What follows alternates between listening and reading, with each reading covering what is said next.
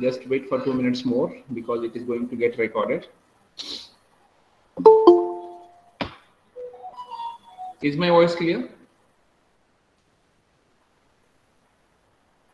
Is my voice clear, boys and girls? Yes, sir. Okay, thank you so much. Thank you, boys and girls. We are going to see the contents now. Already it is started, recording is being started now. So there are 29 members. So I'm going to change the layout so that I can see all of you. Okay. So friends, in last session we guys have seen different concepts of environment, and in today's session also, in this particular session, we are going to talk about wherever we guys have stopped. From that point onwards we are going to see. Just wait, I'm going to share my screen with your permission, and now I will ask you whether my screen is visible or not. Is it visible? Yes. Yes, sir. Yes. So I'm going to show you the PPT wherever we guys have stopped. From that particular point onwards, we are going to see the contents. So this one is I think here we have gone through all these contents. I think let me revise whatever we have seen in last session. Yesterday we have seen the definition of environment. Even after that, we have seen the scope of environmental studies, why these environmental studies are conducted. There are different reasons of conducting these kind of studies. Then we have talked about stratosphere. Then we have talked about thermosphere, then exosphere. Then I have shown you these images for better understanding, and I hope you guys have understood whatever I taught you. Then we talked about hydrosphere. Then we talked about lithosphere, which is called as land. Biosphere also we guys have talked about. Then activities of biosphere also we guys have seen. Then we guys have gone through this particular image, and I explained this image for you all. Still I remember. Then we have explained this one also. Then we have gone for this one also. We have talked about man and environment, how man and environment are correlated. What sort of relationship is there between man and environment? That also we have seen in past lectures.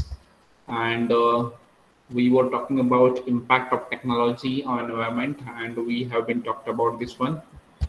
There is no issue. We have talked about positive effect of this one. Then we have talked about this one also, if I'm not wrong. Then we have gone for negative effects also.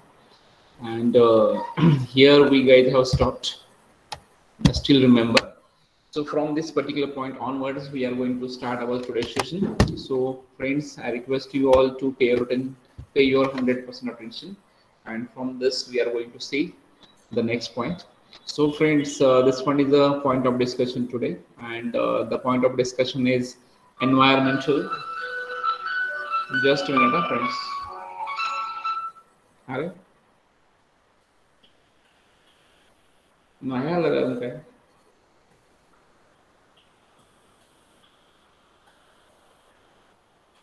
अरे तुला कसं काय गेलं पण?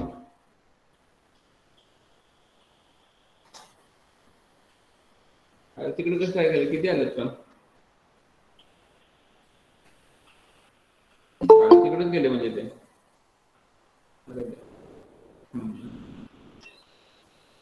बरं मला नाही आलं वापस.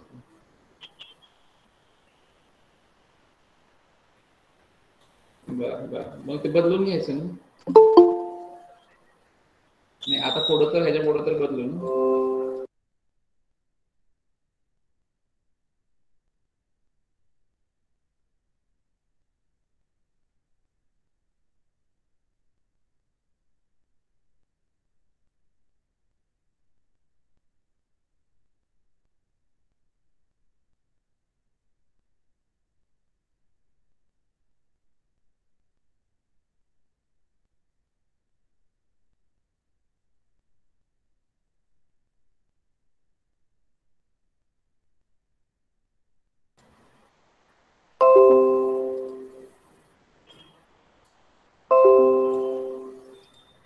Okay. Can you see my screen now? Yes, sir. We can see. Okay, just a minute. Okay, so you can see my presentation. Okay. Sorry, today there are so many, disturbances. So we were discussing about this environmental degradation, how the environment is degrading day by day, and who are responsible for those kind of degradation. As we know that environment is the most and important aspect, and people are not taking care of environment, and because of that, whatever issues we are seeing, we are going through, we are suffering, we are experiencing, because of those we guys have suffered a lot. So, who is responsible for this kind of environmental degradation? That is the point of discussion, and we are going to discuss about this. So, what is the concept of environmental degradation that we can see by looking at the picture also? If you look at that small picture, which is having a cartoon, that we can see how we are troubling the earth and how we are troubling environment. And when we trouble environment, definitely environment will trouble us one day. So this one is a fact, and this one is another side of environmental degradation. So we are discussing about that one, and here we are going to see the definition of environmental degradation. I'm going to read the definition, and at the same time I will explain you the definition which is given for environmental degradation.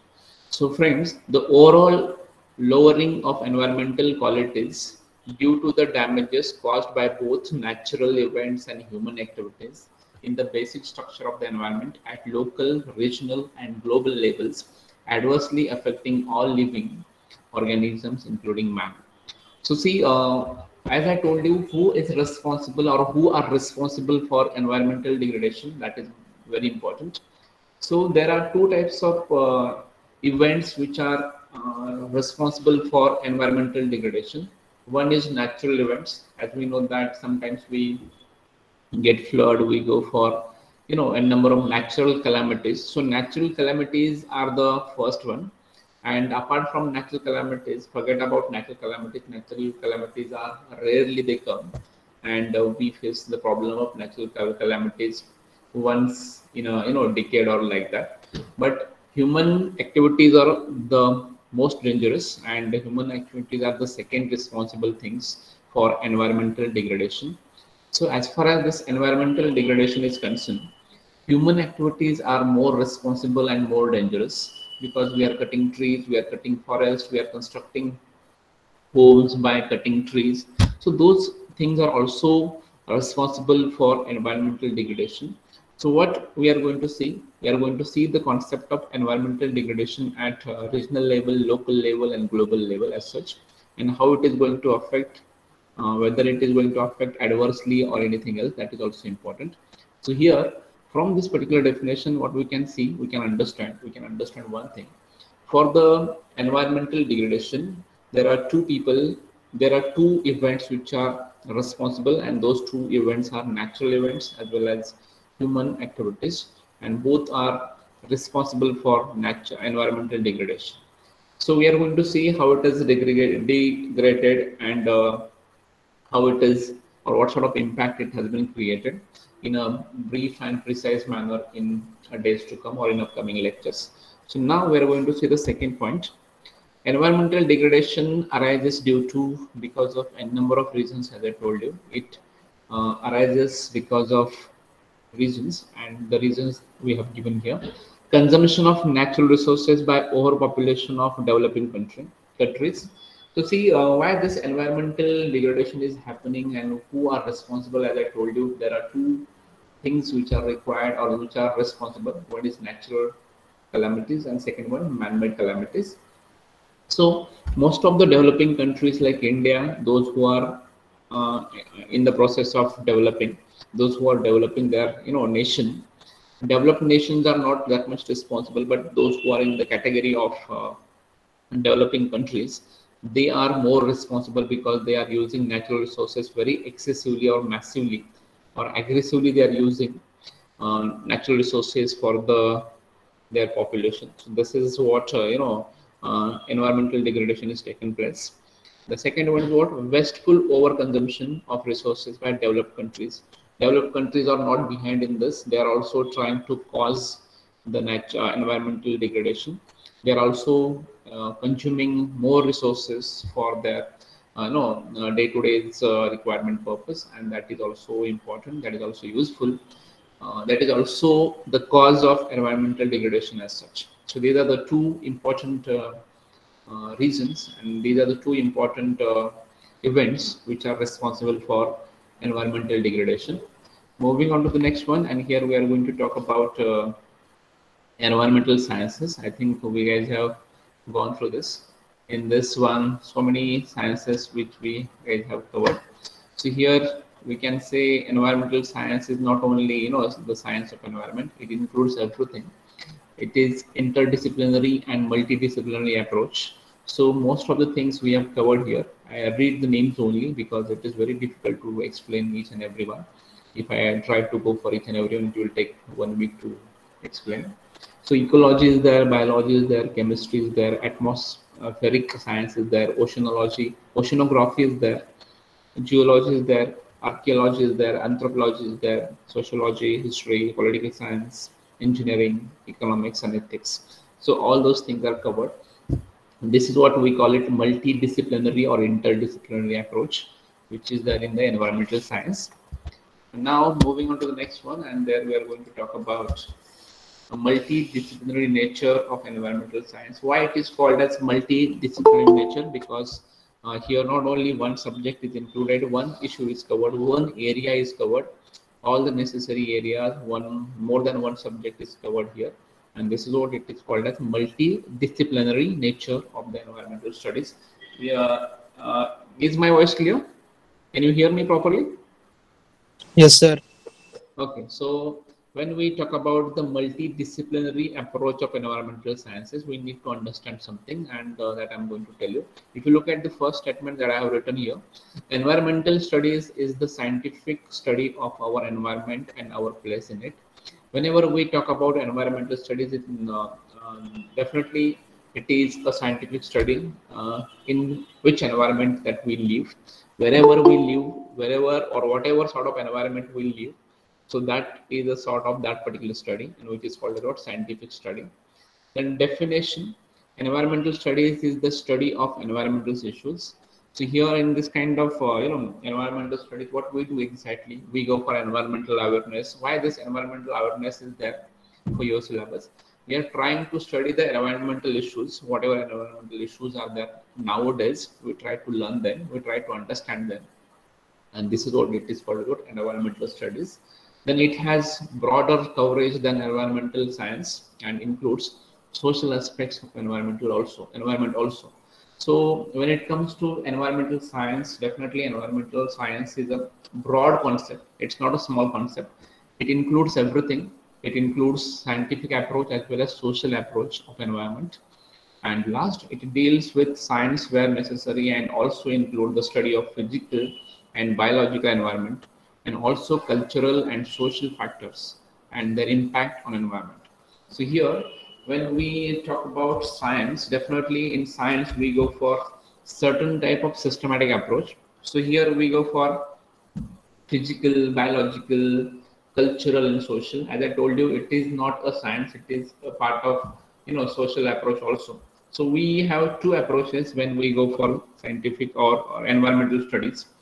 Whenever we want to go for environmental studies, we need to have two approaches with us. One is a scientific approach, where we are going to talk about physical and biological environment, and we should have sociological approach also, so where we can see cultural aspects, where we can see social aspects also.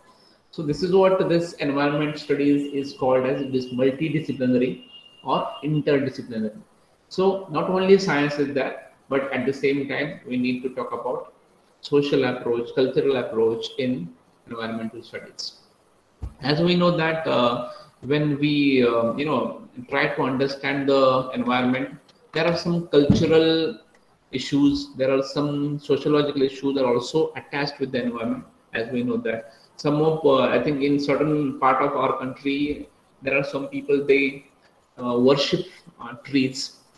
It means what ते असे काही राज्य आहेत की ते राज्य झाडांची पूजा करतात, झाडांना लहान मुलासारखं सांभाळतात तिकडची लोक.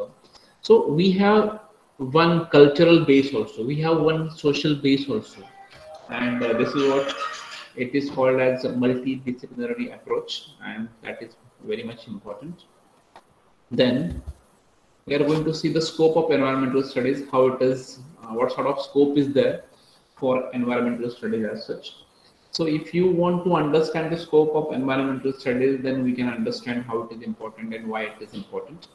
So as far as the scope of environmental studies are concerned, as I told you, there are so many environmental related studies are conducted by so many people for different purposes. At the time of conducting the environmental study, approaches were different, and now when we go through their studies, we can understand what sort of approaches they had at the time of conducting or at the time of undertaking those studies. So this is what it is very much important for their studies. So just look at the points those I have written here. The first one is what natural resources. Most of the studies which are conducted on environment, those are related to these aspects which I have mentioned here. Just go through this. The first one is what natural resources, their conservation and management. See, natural resources are the most important aspect on planet Earth. We all are using natural resources, and as I told you yesterday only, one day natural resources won't be there, and one day we will have to go for another option. We will have to find out one more option for natural resources, and accordingly we people have started finding other options for natural resources. What comes under the category of natural resources, that also we are going to see in a separate topic, but in a brief manner I will tell you what are the natural resources. So natural resources are what?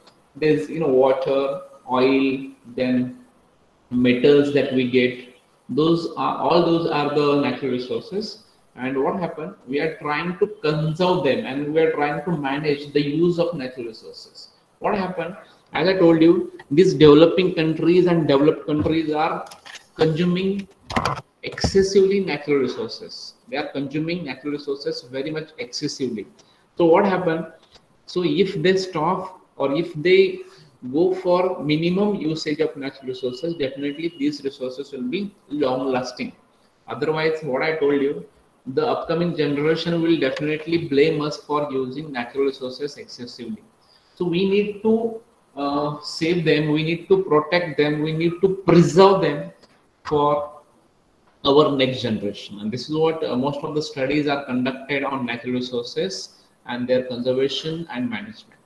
So from those studies, it has been really revealed that natural resources are the most important aspect, and we need to conserve them, we need to manage them, we need to preserve them for future generation. And this is what these kind of studies are conducted.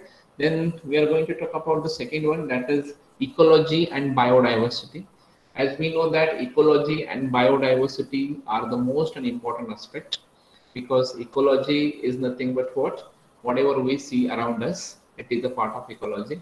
So when we talk about environment, ecology is the most important aspect, and biodiversity is also important. So see, I will talk about biodiversity later. Before that, I will talk about ecology. Ecology means what? Whatever you can see in the nature, that is ecology.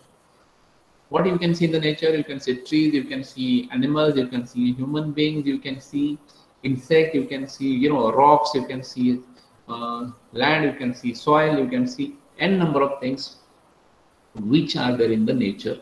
So that is called as ecology. When it comes to biodiversity, as we know that India is a diverse country. Whatever biodiversity you see in Maharashtra is not there in another state of India.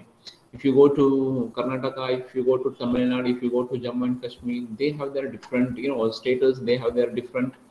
Forget about culture. Forget about culture, but you can see as far as nature is concerned, they are totally different. If you go to Rajasthan, you can see something different.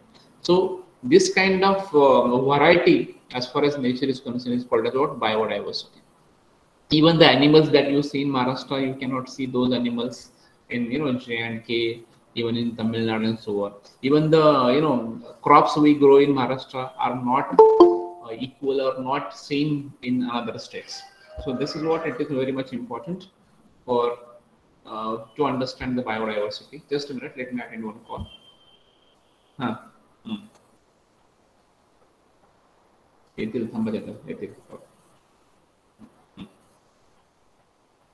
Okay, so this way we can understand the concept of biodiversity. Then environmental population and control. Environmental pollution and control. As we know that we guys are suffering from environment. There are different types of environment, and this is what it is very much important. So what we guys have to understand, there are different types of pollutions and how those pollutions can be controlled. As we know that there are different types of pollution such as air pollution, water pollution, land pollution, soil pollution, then noise pollution. So n number of pollutions are there, but we are not going to understand the pollutions only. We know the pollutions, we are suffering from the pollutions, that we know everyone, but we are going to understand how the pollution can be controlled. What are the ways of controlling the pollution? That is also important, because we are creating pollution, but we are not trying to control it. If we control it, then it will be good. Otherwise, if we just contributing into the pollution, then it is very much dangerous. It is very much hazardous for the we all. Then social issues in relation to development and environment. Now here most of the studies are conducted on social issues of the environment in relation to development and environment. Basically, most of the researchers, they did sort of studies which are related to environment, and they covered n number of topics which are related to development and environment of social issues. And the last, human population and environment. So see, there may be one question in the mind of you guys, why it is happening, why we are troubling to the environment, and when we trouble to the environment, definitely one day environment will trouble us. So what I'm going to tell you, who are the main responsible persons for, or what is the main responsible thing for environment, that we can understand. So as far as this human environment problems are concerned, or preservation and the conservation of environment is concerned, the main and dangerous aspect is what human population. As we know that human population is increasing day by day on this planet Earth, and this population is troubling the environment.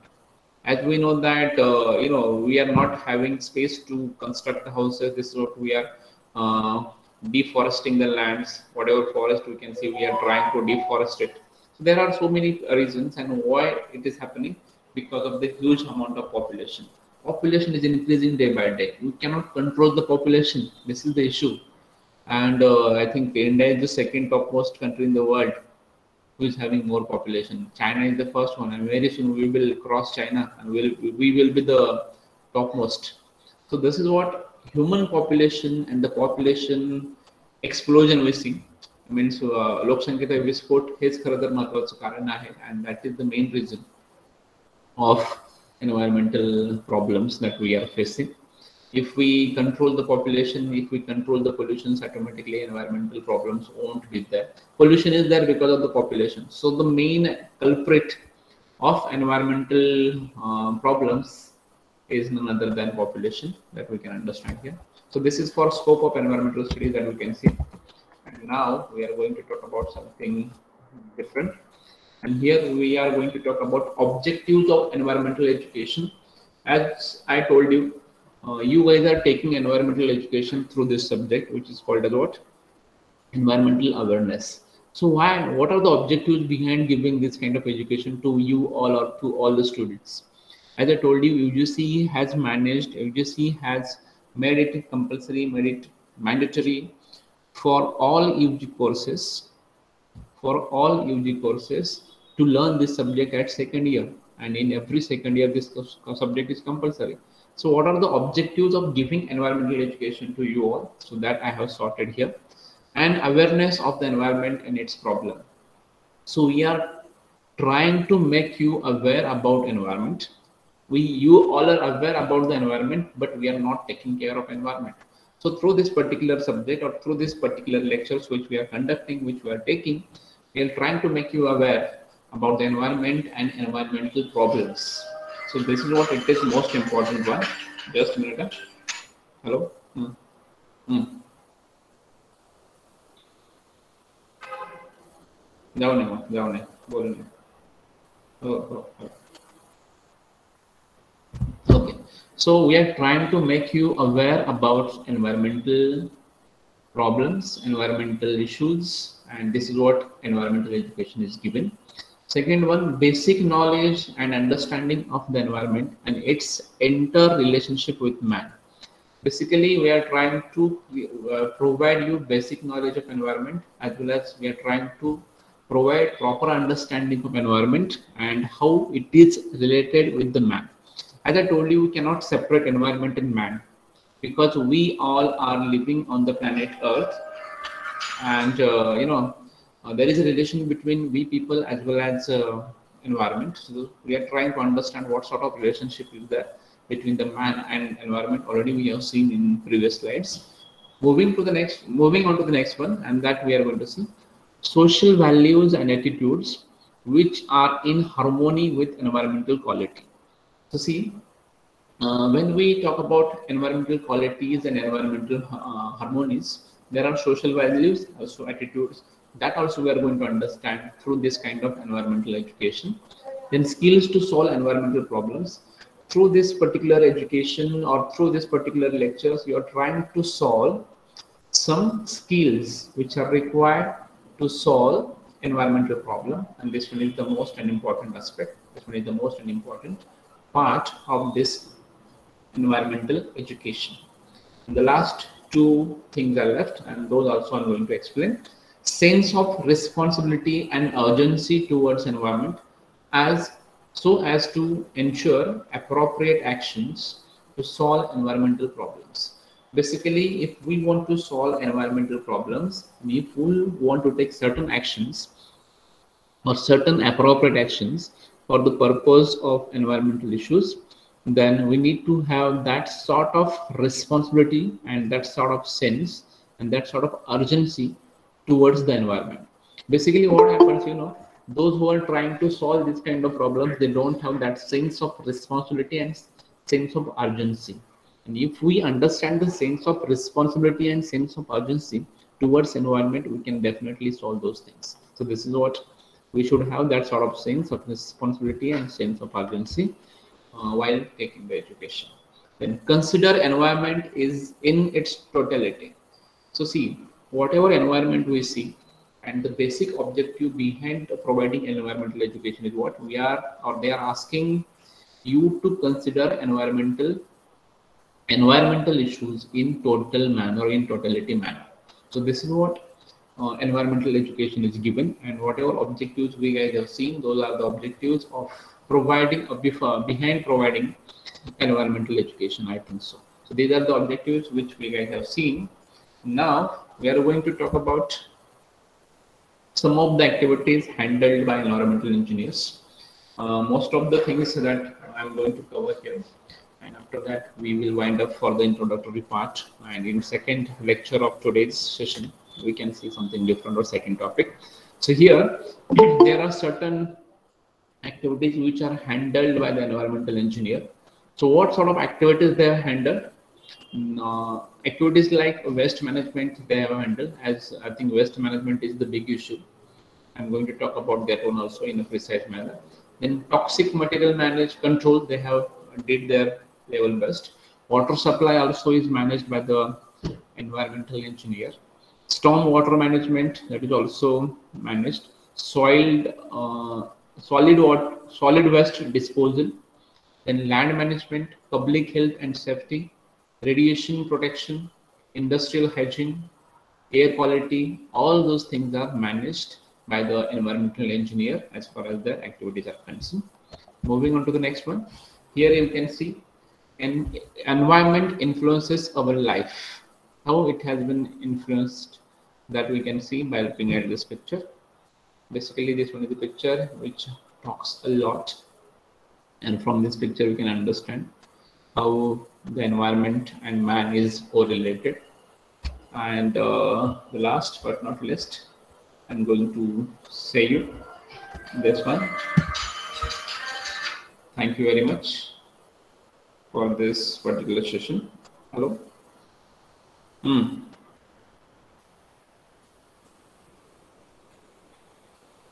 जेव्हा घेऊन या joining report mug आस्थापनामधून. Okay. Okay, so this is the content of my session today. I hope you guys have understood. So thank you very much. We are going to meet in second lecture today, that is at 12:40 sharp. So be there, and in that session we are going to start your second topic. So I did with topic number 1. Topic number 1 झालेला आहे. पुढच्या lecture मध्ये पण topic number 1 दुसरा सुरू करूयात आणि तिथे आपण नवीन विषय शिकूयात. तर थांबायचं. Yes, sir. Thank you. Yes, sir. Thank you, sir. Welcome.